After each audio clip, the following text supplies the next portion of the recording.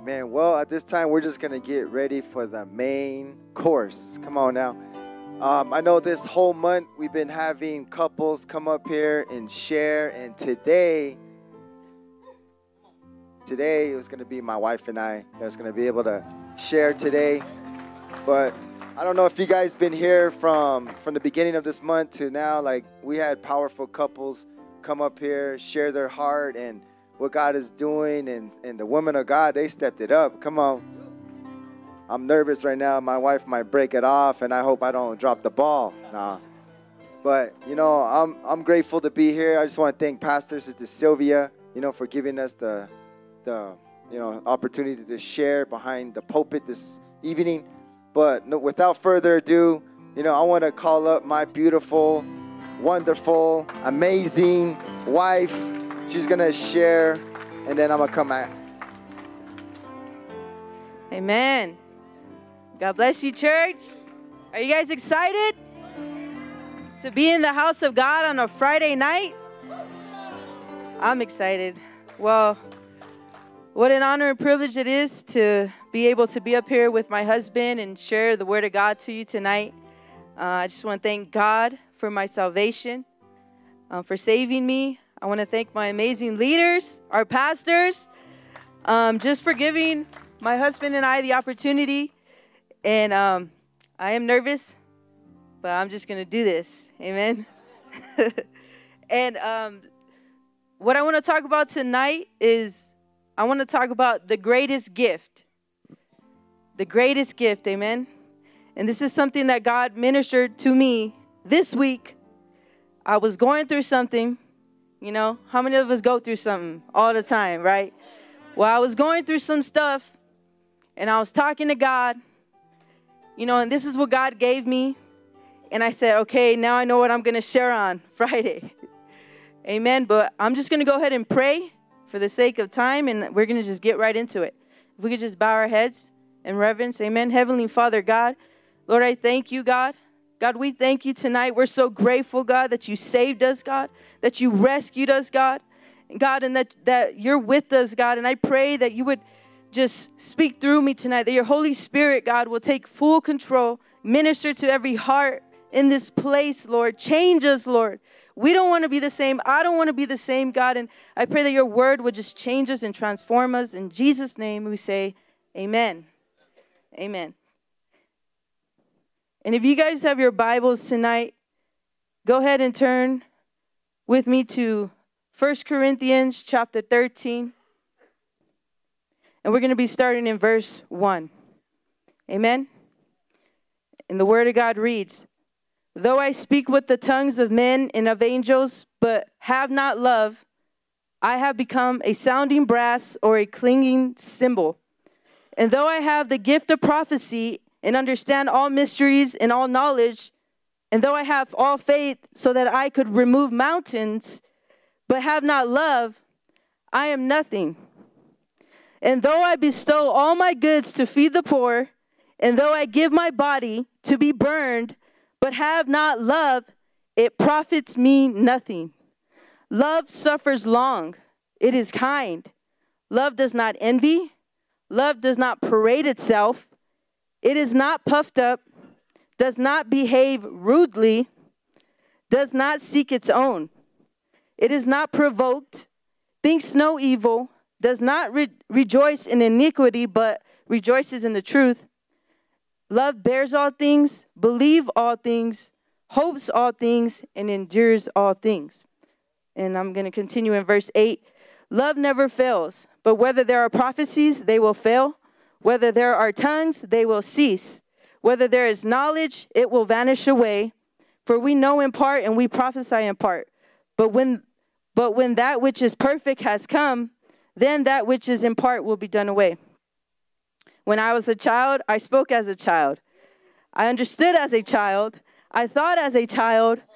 But when I became a man or a woman, I put away childish things.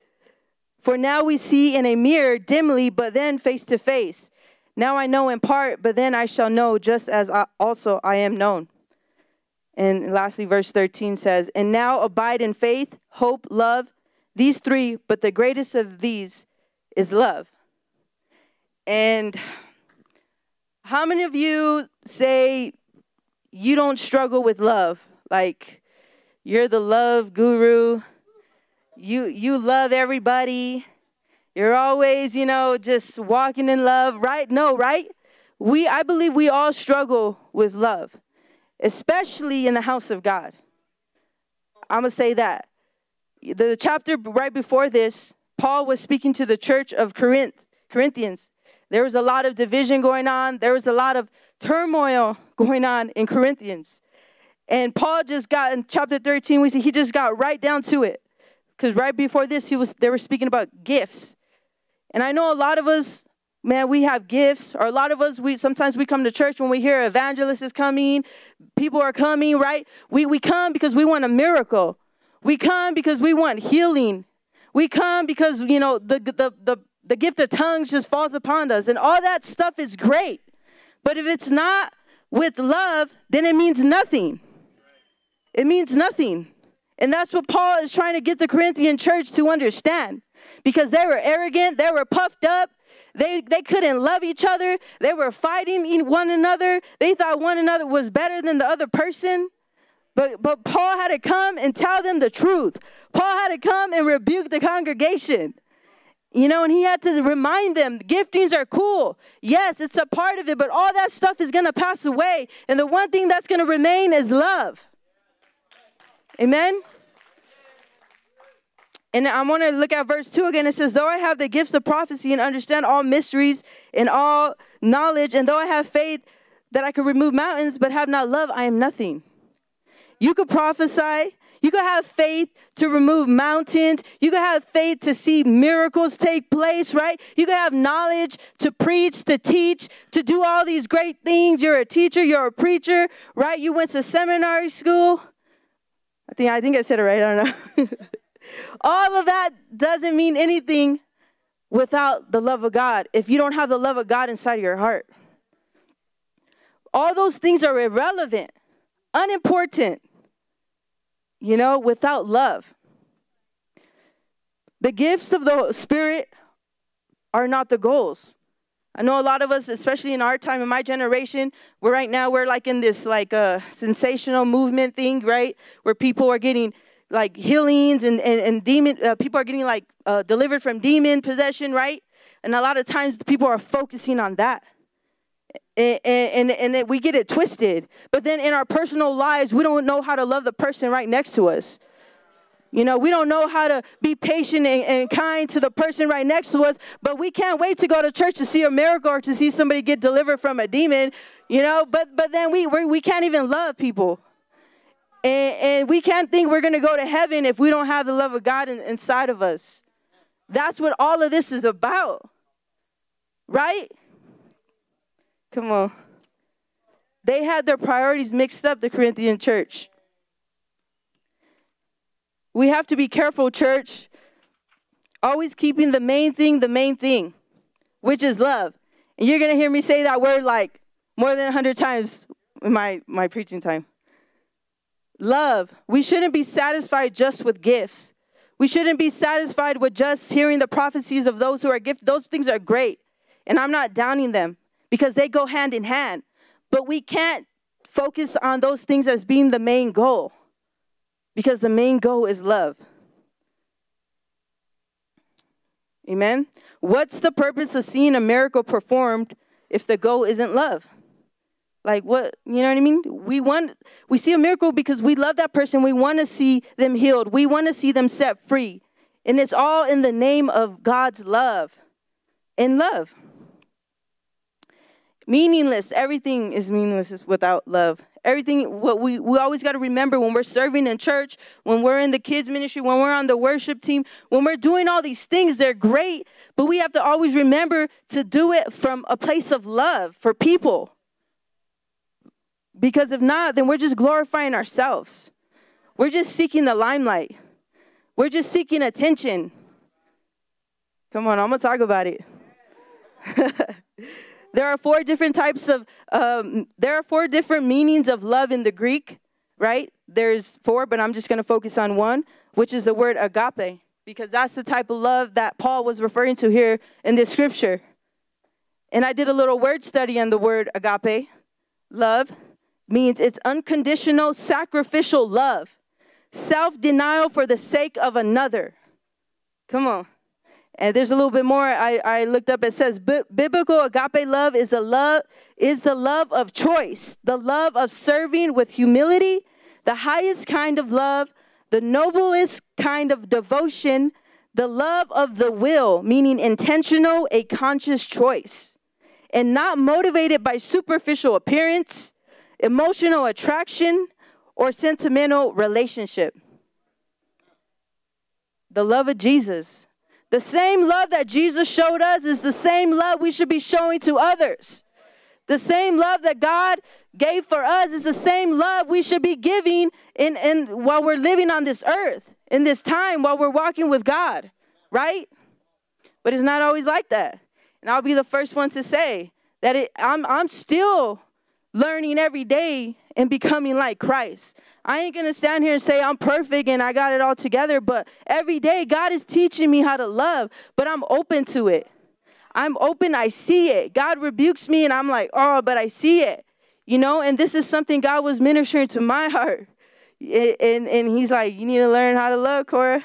No matter what they do to you, no matter what they say to you, no matter how they hurt you, no matter, you know, if they're hating on you, you still got to love them.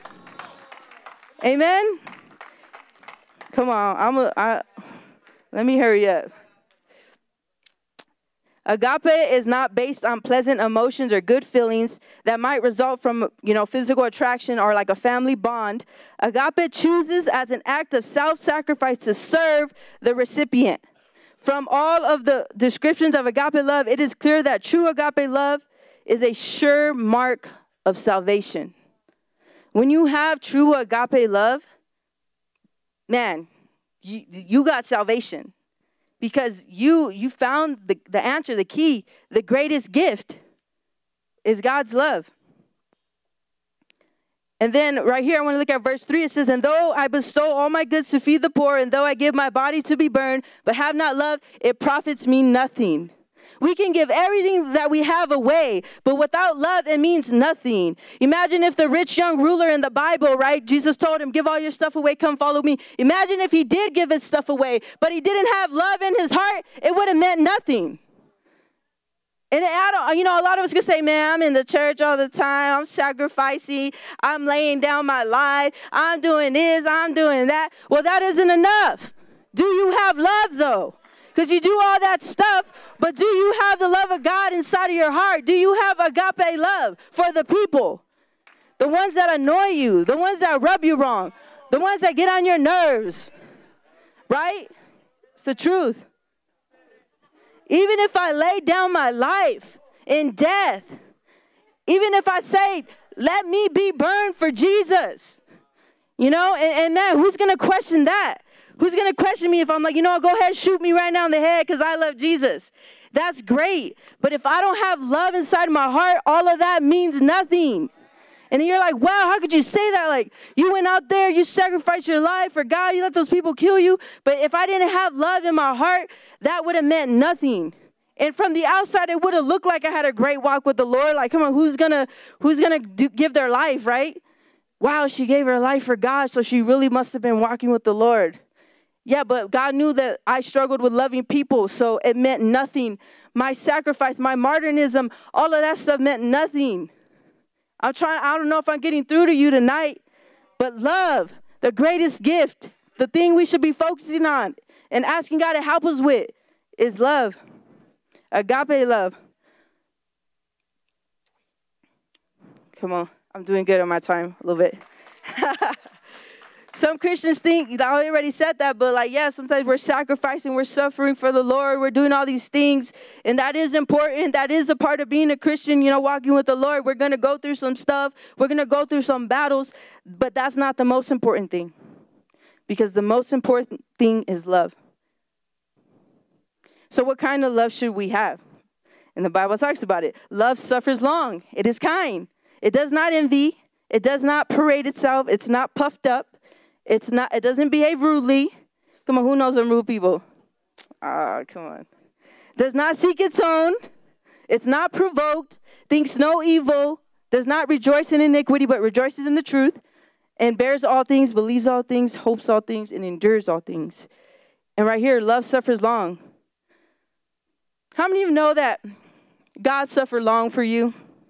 God's still suffering long for some of you guys. He hasn't came back yet because he's waiting for you. He's suffering long for you to change. He's suffering, waiting for you to get it right. He's waiting for you to get it together. He's waiting for you to let go of what you got to let go of. He's waiting for you to stop messing around with that sin. He's suffering long for us. So we need to learn how to suffer long for others. God's love, if God's love is in us, we will be long suffering to those people who hurt us, who annoy us, right? Who irritate us. Come on. My God. Think of somebody who was wronged by another. And they easily have the power to avenge themselves, right? But they will not do it out of mercy and patience. That's long suffering. When somebody did me wrong and I could just get revenge. I got opportunity to get them back, but I don't. Because of mercy and patience. Amen? That's long suffering. Now, the next one, love is kind. Love is kind. When we have God's love, it shows through the simple acts of kindness we do. Do we do simple acts of kindness? Well, if we don't, we should start doing simple acts of kindness for people. Sometimes I just, when there's people, like, they ask for money at at Walmart and stuff, I'll just give them some money, like, just a simple act of kindness, because, and then my kids see that too, I think that's cool because they learn to be kind, to be giving, to be loving, right? But a simple act of kindness. Nobody likes being around mean people. Come on, you like being around a mean person? Heck no, you're going to go the other way, right? Nobody likes being around mean people. If you're mean, don't expect anybody to receive from you or respond to you, right? They're going to go the other way. Oh, she's mean, he's mean. They're grumpy all the time. They're always, yelling at people. I'm good. So be kind, because ain't nobody going to receive from somebody who's mean. We have to be kind. We have to be tender-hearted. We have to be gentle towards one another. That's showing God's love. That's having God's love inside of us. Love does not envy. Ooh, I like this one. This is a good one. Envy. I think envy is a sin. Envy is a sin, huh, Pastor? Envy is a sin. And I looked up envy. It says a feeling of discontented or resentful longing aroused by someone else's possessions, qualities, or blessings. Come on, tell your neighbor, don't be a hater. Come on, don't be a hater. We shouldn't be hating on each other. We should be loving each other. We should be celebrating one another. If your brother or sister is prospering, if they're being blessed, if God is using them, amen, if God is exalting them, then you should be happy for them. You shouldn't be envious. Amen. This is one of the most dangerous sin to have. Jealousy. Hey, come on, shame the devil. Tell the truth. Tonight's the night you can repent if you've been feeling these type of ways. Amen. But it's true. It's a real thing. I felt it before. So I'm pretty sure a lot of you felt it before. But we got to fight that. We can't allow that to overtake us. Amen. Because all envy does is hurt people. And love is far from envy. If you got envy, love is way over there. And we for sure know there ain't no love inside you if you're carrying around envy, right? Because love is far from envy. They do not go together. They cannot be together. Love does not resent it when someone else is promoted or blessed. Love prefers others before themselves. How do you like it if somebody else is first before you? You want to be first in line, right? We don't like it, right? We always want to be the first in line. Let me be the first one to get my plate of food, right?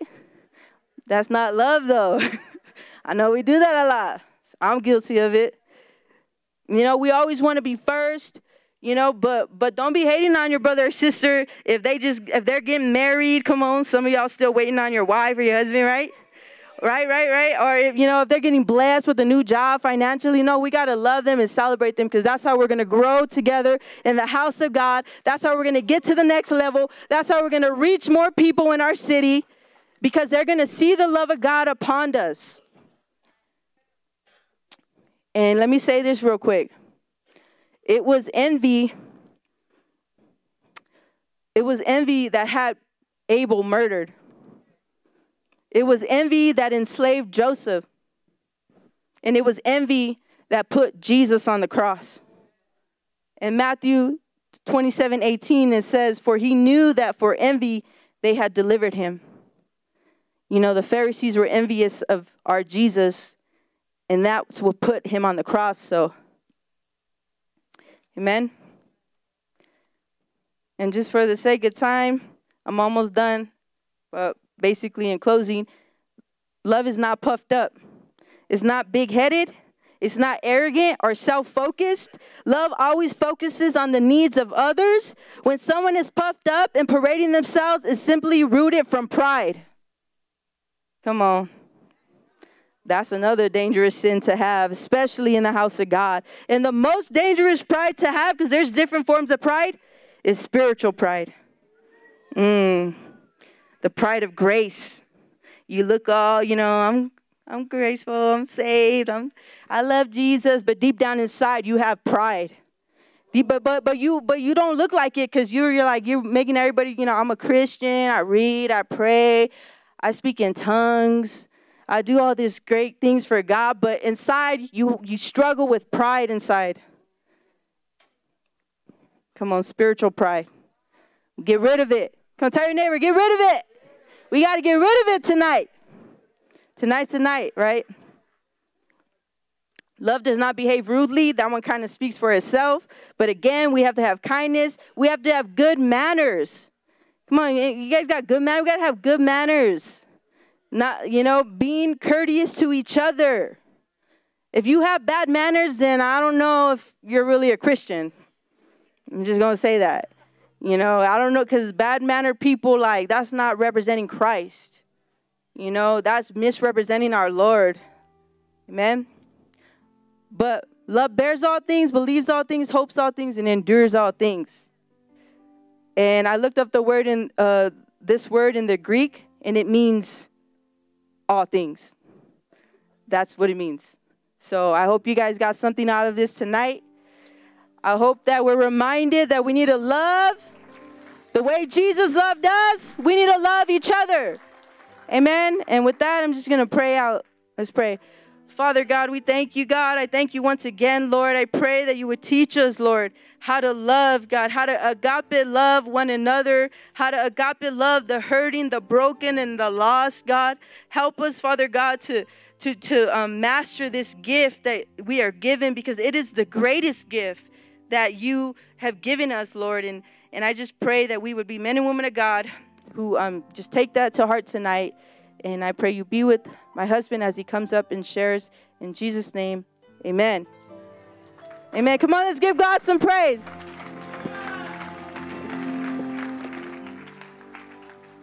All right. Amen. She stole my message. Amen. Well,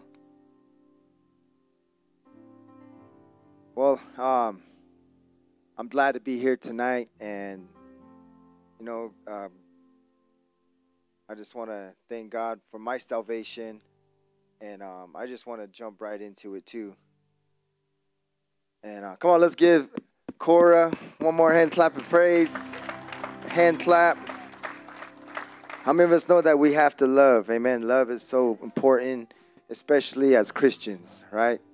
And men of God, women of God, love is so key, so important, because that makes that determines who we are, or how people look at us, is through love.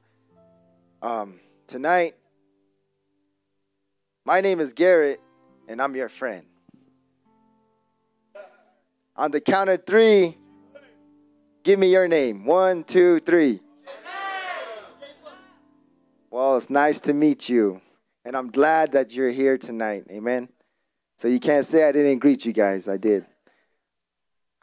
Well, I want to thank God for my salvation. I want to thank Pastor Sister Sylvia once again for allowing my wife and I to be behind the pulpit tonight.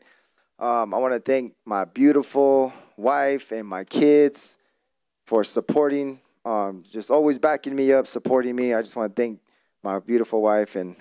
But today, I want to speak a message about having a mega mentality. You know, mega mentality is just thinking of yourself big. In the Greek, it's great, large, or mighty. And when I think about this is what's happening in Victory Outreach International. Every time you could look it up, Pastor Sonny, even, we just came back from the regional meetings, and it's always about expanding.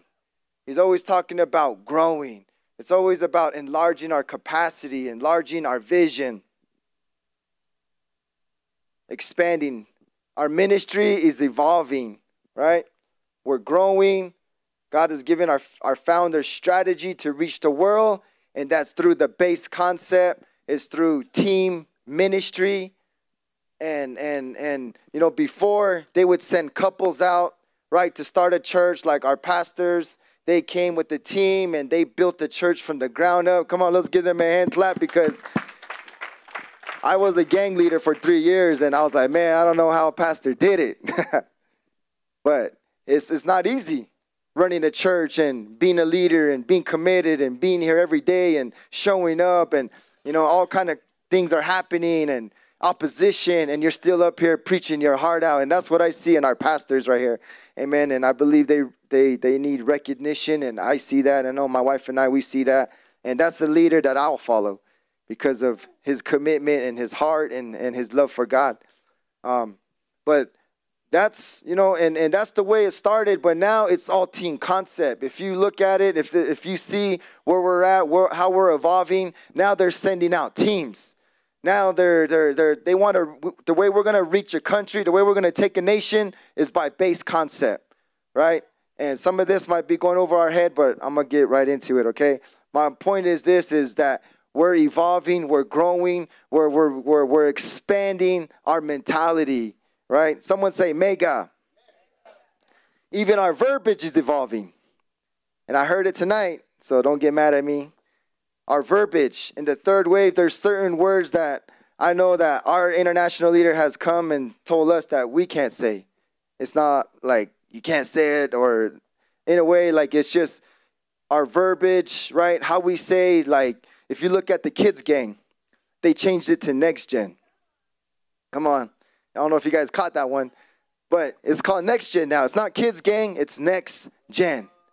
And when you look at the gang or new gen, it's not the new gen or the kids gen. It's not high school. It's students, right? Young adults, and that's the verbiage that's changing because we're evolving. Because we don't want to put a cap on the gang. We don't want to put a cap on the kids, right? That's the kids ministry. That's the youth ministry. No, that's student and young adult ministry. Because when we use youth, when we use kids, then that's basically putting a cap. And people look at it like, oh, well, I don't want to get involved in the kids ministry, And I thank God for our founders because they're so intentional. And they want us to see the bigger picture. We want to evolve in our verbiage. We want to evolve in how we talk, how we speak.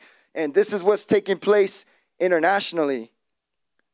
And I remember I was in San Jose and Pastor Ryan came and he even said, saying words like little, tiny, or small are like low-key cuss words. Come on now.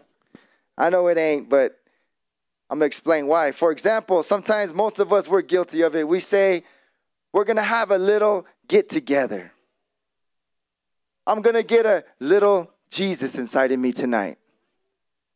We're going to have a little meeting. We're going to have a little service. Some of you said that tonight. Don't raise your hand. We're going to have a little church.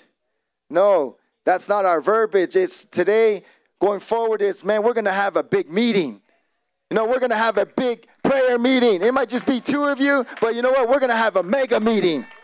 We're going to have a mega men's home, women's home. We're going to have a mega life group. We're going to have a mega discipleship home.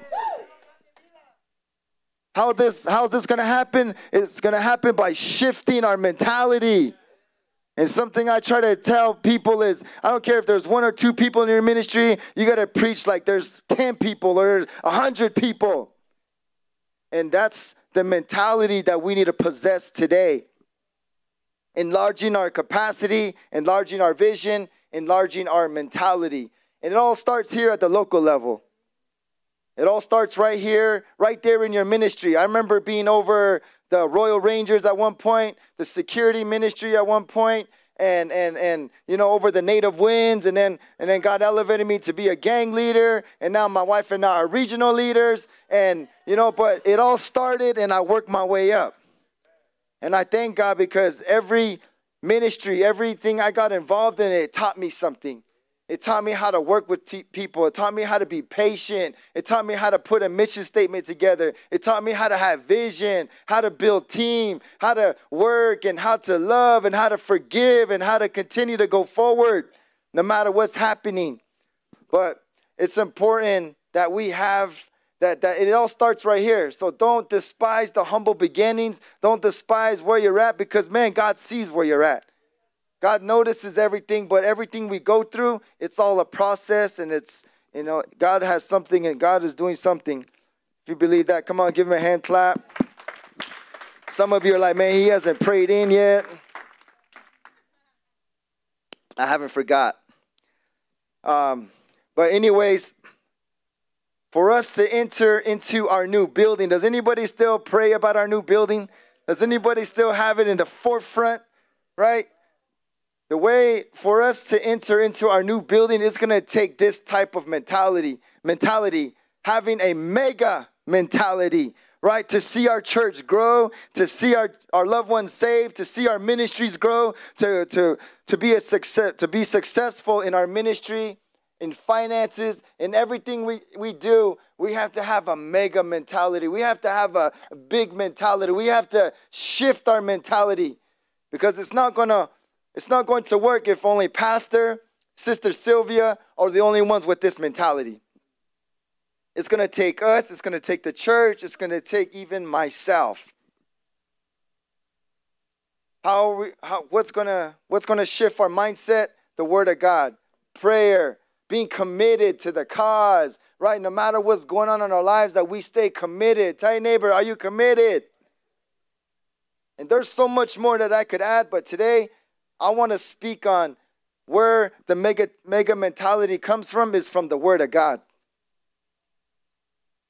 I'm a firm believer that when you believe the Word of God, when you meditate on the Word of God, when you internalize the Word of God, it boosts your power, it boosts you, it gives you a boost, and it gives you a power inwardly. And then you begin to believe, you know what, God, I can't stand on this pulpit and I can't preach to hundreds and fifties and thousands of people. You know what, God, you know, I'm gonna dress up. I'm going to get my act together. I'm going to go to this job and I'm going to stand up for what I believe.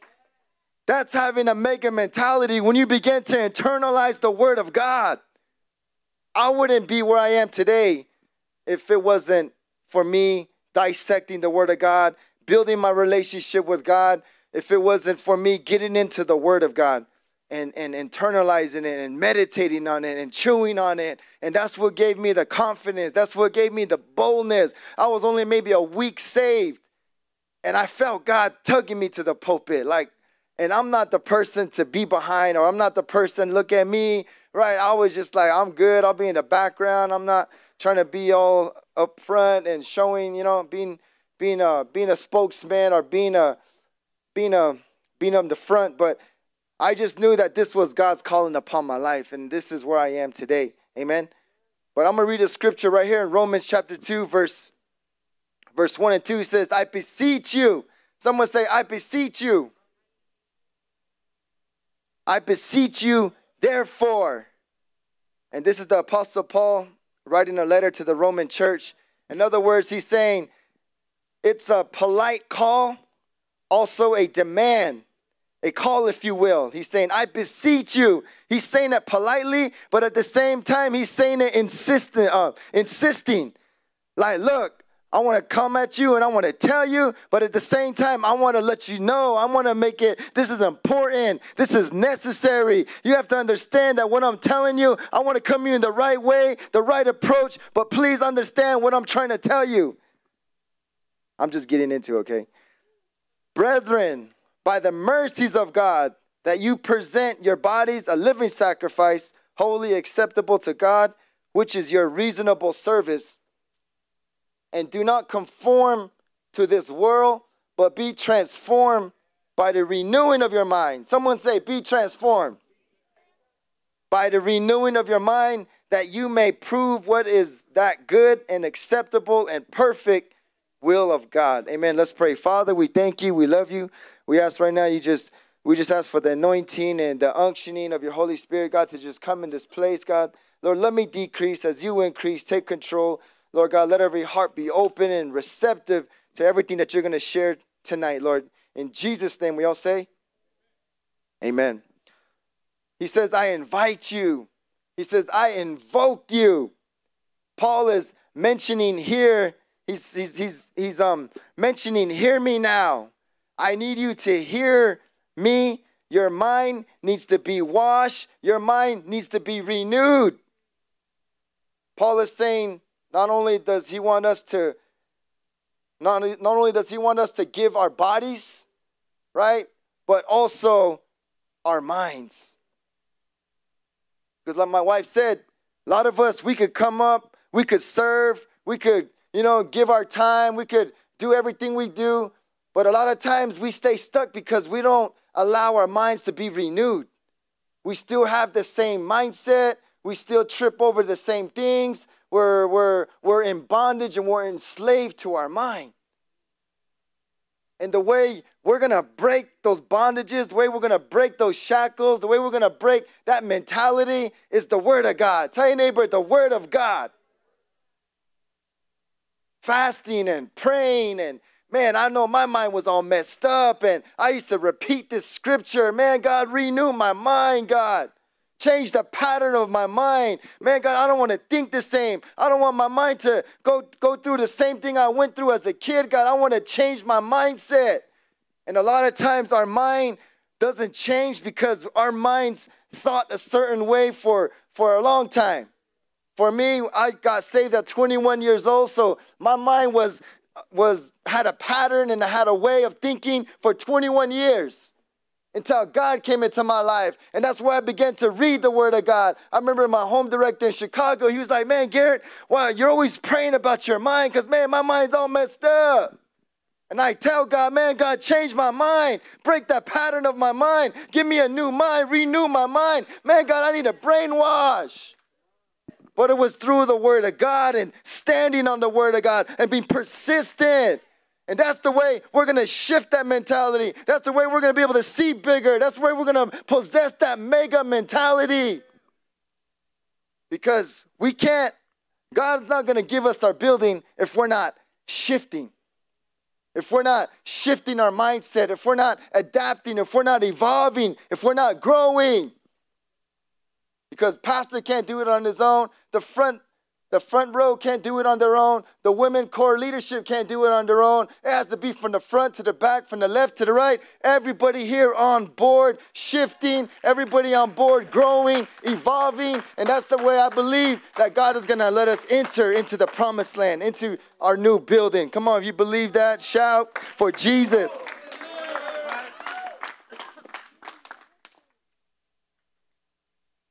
I beseech you, therefore, do not conform to this world, but be transformed by the renewing of your mind. God is asking us to shift our mentality because he has something bigger. He has something greater. I thank God that I shift my mind. I thank God I still got to shift my mind today because there's so much things that God has in store. But if I didn't shift, if I didn't change, if I didn't evolve, if I didn't grow, if I wasn't challenged, then I wouldn't be where I am today. I walked out of my house a month ago, or it was recent now, or like maybe beginning the end of last year, and I was just at awe, and I was just amazed, like, man, God, you got me in South Reno. Man, God, you got me around all these people that I'm not even used to being around. But it's because I broke those bondages. I broke those shackles. I broke that mentality, that poverty mentality, that depressed mentality. And I began to aim for the stars because that's what I was taught. It's to aim for the stars. And if you don't, then you're going to land on the moon. But at least you're going somewhere. And I took chances. I took risks. I put my foot in my mouth. I got rebuked. I got chopped up. But I continue to go forward. I continue to not give up. I continue to press on. I continue to serve God. God is asking us to shift our mentality. If you read that scripture, he says, I beseech you by the mercies of God, right? And he says, present your body a living sacrifice. I beseech you, Reno. I beseech you, my brother, my sisters here tonight, do not conform to this world. I'm asking you politely, but at the same time, I'm demanding you. And I'm letting you know, don't conform to this world, but be transformed by the renewing of your mind. God is insisting, God is demanding politely that we shift our mentality. And the only way you're going to shift your mentality, it's not by just fellowship and coming and this is good. But it has to be an inward change. It has to be something you internalize. It has to be a word or a promise or something you stand on, something you repeat. And I used to repeat. And there's a scripture I always remember and I tell everybody is that the 2 Corinthians chapter 5 verse 17. I'm a new creation. Old things have passed away. Behold, all things have become new. When you begin to read that scripture and you begin to just meditate on it and chew on it and repeat it and repeat it and repeat it and repeat it and repeat it, I kid you not, it begins to make sense. Some of you can say it once and it makes sense and it's obvious, right, what it's saying. But what I'm trying to teach you is you got to internalize it. Because you say it once, then it probably ain't going to get into you. It's not going to get internalized. It's not going to be written on your heart.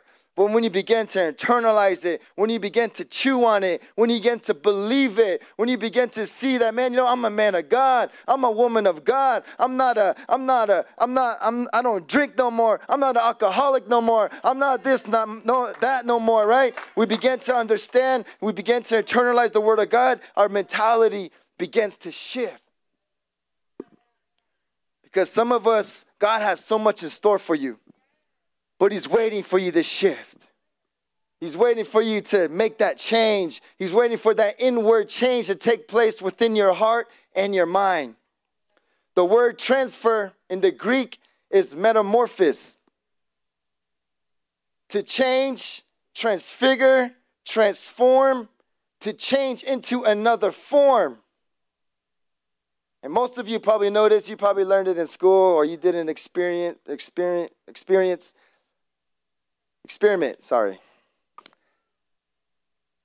A metamorphosis examples include most insects, tadpole, that change into a frog, a toad, and many aquatic species such as fish. A popular example is when a caterpillar metamorphosizes into a pupain and then a butterfly. You guys understand that, right? You guys know. I remember we did it when I was like in middle school, and I remember we did an experiment with that. But when you look at it, it's a stage of development right before adulthood. A butterfly, a moth, is known as some kind of insects go through a dramatic instinct stages as they grow, otherwise known as a metamorphosis. So what am I saying to you guys is shifting our mentality, shifting our mindset. We need that metamorphosis experience to take place spiritually, to take place mentally, to take place physically. Come on, somebody. From immature thinking to mature thinking. From small thinking to mega thinking. From neighborhood ghetto mind thinking to a man of God to a woman of God thinking. Depleting complexes, depleting inadequacies, and putting our faith and trust in God. Look, having a local mentality to a global mentality. I remember when I was young and I was in my car and I was getting high and I was smoking some weed and I was right there drinking, and I always thought, man, I could never, this is my life, and I could, this is, I'm too deep in this. Like, in my small-minded thinking, I was like, I'm too deep in this. I can't change my family, everything I know. I couldn't see beyond where I grew up at. Right there in Arizona, the reservation. I couldn't see beyond what God was doing. I couldn't see beyond the reservation where I grew up at. But I realized when I was in the home, and as I look back at that time, now I was like, man, I was so in bondage. I was so enslaved to my mind, to my mentality, because of the environment I grew up in, because of what the people around me. It kept me down. It kept me bound. And I couldn't see myself leaving where I was at. I couldn't see myself going to college. I couldn't see myself becoming a business owner. I couldn't see myself as becoming a man of God. I couldn't see myself doing something positive because of all the negativity. All they said was, you're going to be an alcoholic just like your dad. One of my uncles told me, you're not going to be nobody. You're not going to be nothing. You're not going to amount to nothing. And that's all I believed. And I ran with it until God knocked me off my high horse. Till God brought my auntie, and God brought my grandma, and God brought my mom, and all these women of God that were praying for me. And all of a sudden, God just He just touched my heart. And I could get into that testimony, but I want to keep going forward. But God began to open up my mind. God began to change my mentality. God began to help me to see different. And I always thought, like, man, why couldn't I have planned a trip when I was in high school? Or why couldn't I have said, hey, you know what? Let's go to New York. Let's go to Chicago. And I never thought like that. And I got an opportunity to go to Chicago. And it was a blessing. That was the first time I ever got on an airplane. I went to Chicago. We landed. We're ready to leave. We go outside the doors, and outside the plane station, and when we went outside, I felt like I went back in time. Like I literally, because it was a whole different culture. It was a whole different atmosphere. It was something different. It was something new, and I wasn't familiar with it. It was all new to me because all I've been around was the Southwest, Arizona. I went to California a couple times, and just the Southwest is all I knew. Until I got to go to Chicago, and God began to expand my mentality. When I go to these international events, like Pastor and I, we went to Guadalajara where they opened up the new building. We went into that new building, and man, that convention center is massive. Massive. The women of God will see it when you guys go there in a couple of weeks, right? But when I went there, and then I came back here, I was like, man, our building's small. Because of the exposure, because of what God was showing me, God began to expand my mentality. God began to open up my mind. When I went to these conferences, God to put a fire inside of me, man. I could be like that man of God. I could preach like that man of God. Because, man, he came from the same background I come from.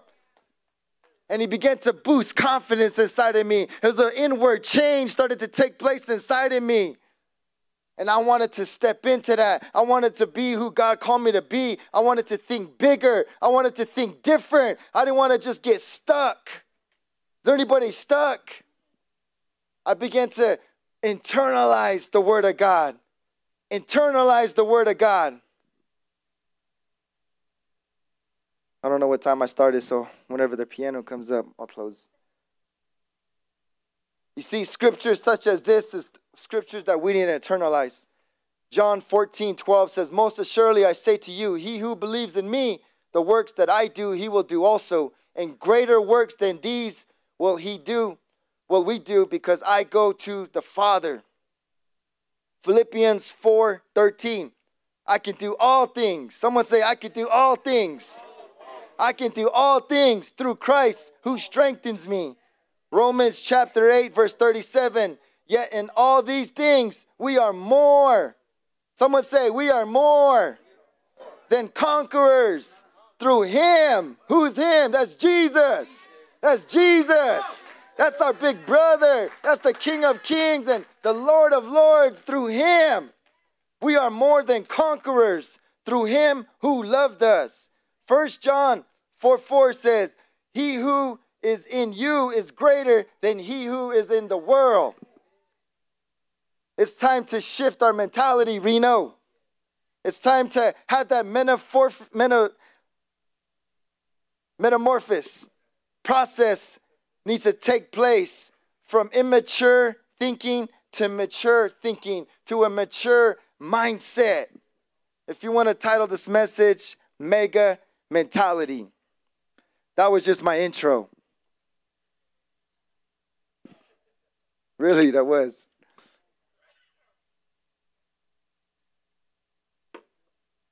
Someone who talks big isn't full of pride.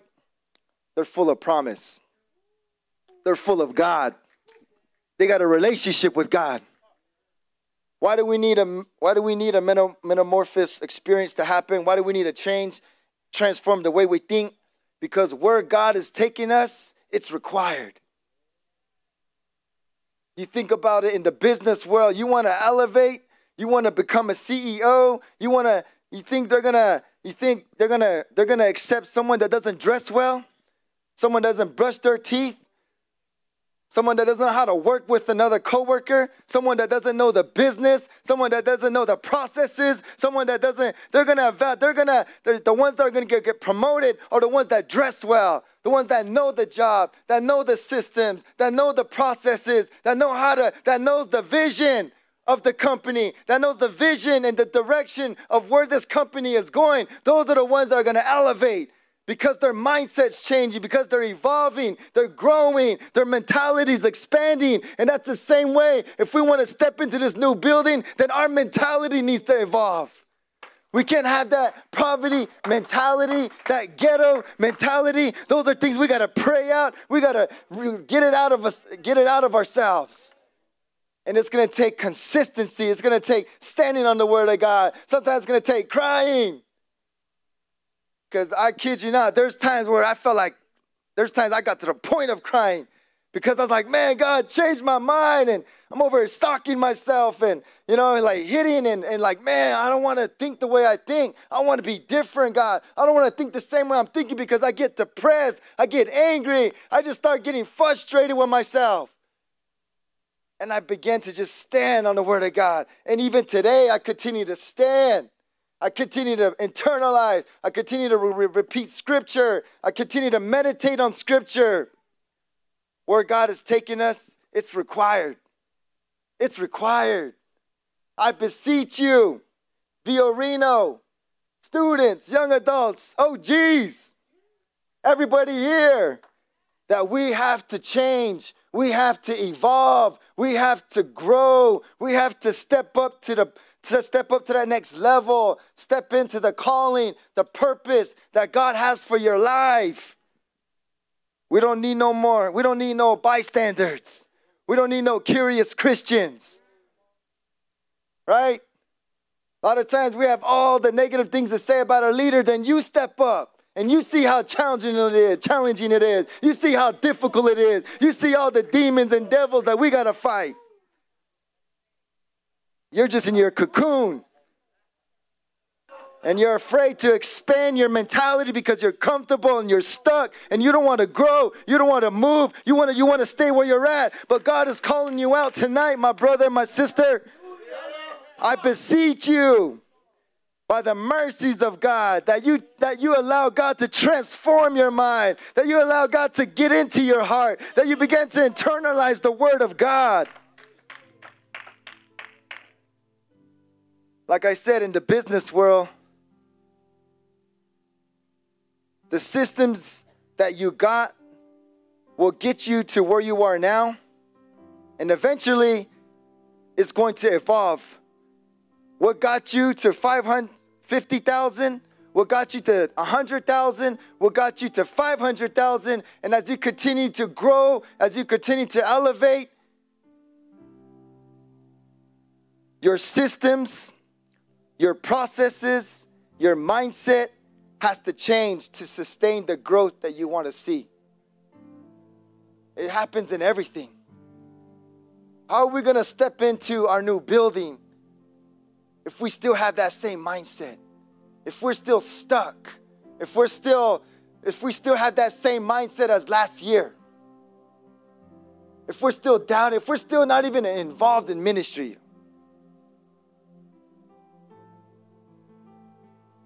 I want to close with this scripture. If we can all stand.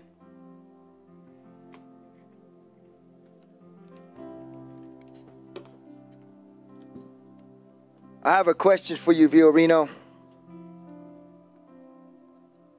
Do you want to stay stuck? Do you want to be at the same place next year? Do you want to grow? Do you want to be a part of what God is doing right now? Then I want to tell you, fulfill your pledge.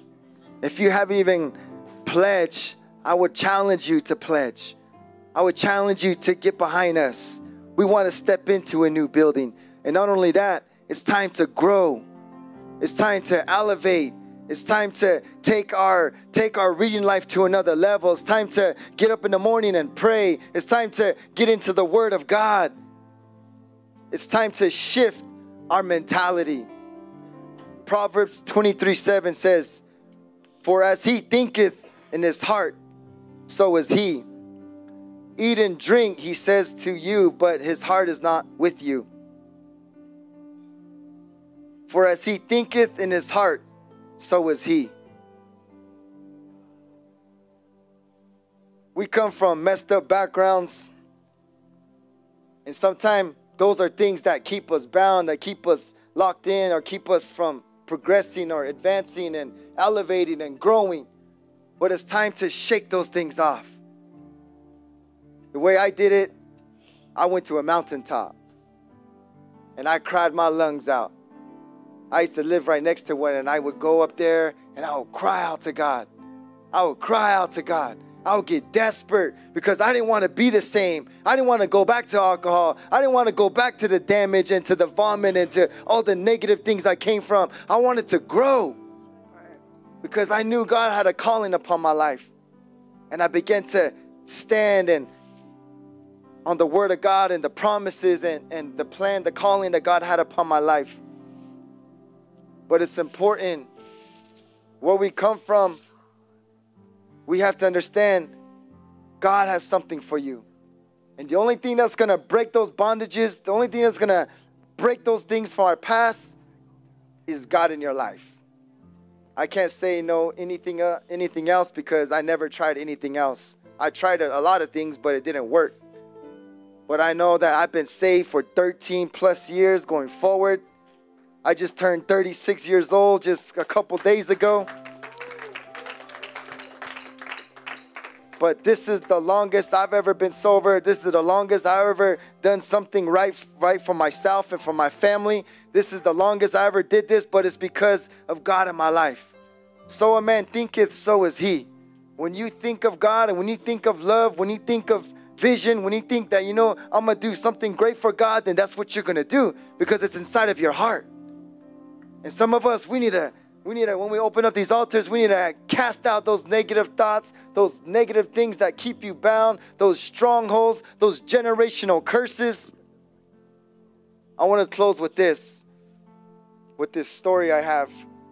We're in 2023, we're at Puerto Vallarta. There was a regional meeting, and I got to get into a room with Pastor Sonny.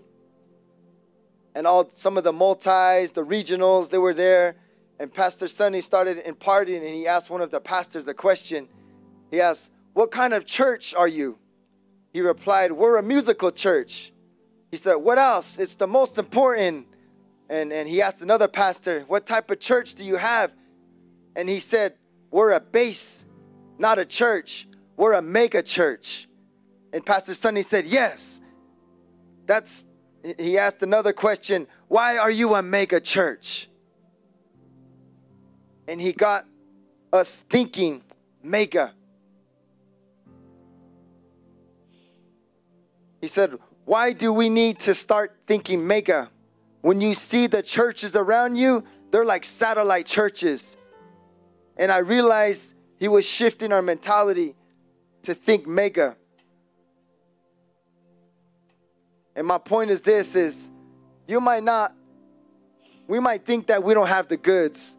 We might think that, I come from the least of my family. I was the black sheep in my family. But you have to shift your mentality. So you know what? I'm a man of God. I'm a woman of God. I'm a man of destiny. God's called me. I'm born for greatness. I don't care what my family told me. I don't care what people are telling me right now. I'm born for greatness. I'm going to rock right with the Lord. I'm going to do my best to do everything that the Lord wants me to do. I want to be obedient to His word. And I guarantee you, when you begin to shift your mindset, when you begin to erase the negative thoughts and you put positive thoughts, then those are the things that are going to begin to come alive in you. Those are the things that are going to become inside of you. They're going to become internalized inside of you. It's time to shift our mentality. It's time to look different. It's time to get into the Word of God. It's time to believe the promises. It's time to say, you know what? I am a preacher. I am a man of God. I am a pastor's wife. No, I am a business owner. I'm going to go to college. But it's all about what you think and how you perceive and your view and your perspective. But tonight, like I said, I beseech you, Vio Reno Church, that you renew your mind, that you allow God to shift your mind, because He's asking you politely, but at the same time, He's demanding it. Why? Because He has something greater for you. He has something better for you. But it's up to us. At this time, we're just going to open up these altars. Amen. We're going to get a hold of God as the worship team sings. Lord, we praise your holy name. You have rescued my life. You have rescued my life, and I'm never going back. And you have rescued my life. You have rescued my life, and I'm never going back. And you have rescued, Yes, come on, cry out to Him.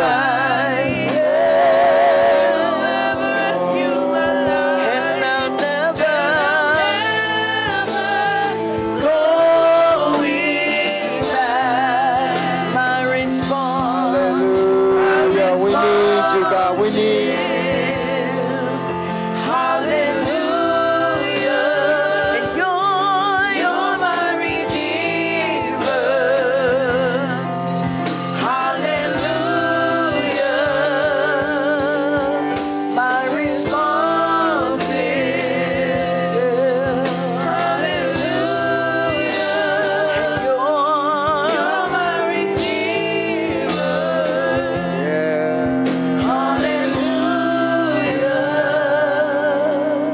God's doing some shifting right now. Continue to worship Him. Come on, continue to pray. Oh, this has to happen consistently. This has to happen every day. Oh, if you want that shift, if you want God to do a transformation. Rescued my life. You have rescued my life. You have rescued my life, and I'm never going back. Come on, worship Him. You have rescued. You have rescued my life. Be thankful because He rescued you. You have rescued my life. Be thankful because He alone rescued you. Going back. My response. Thank you, Lord. Response is hallelujah.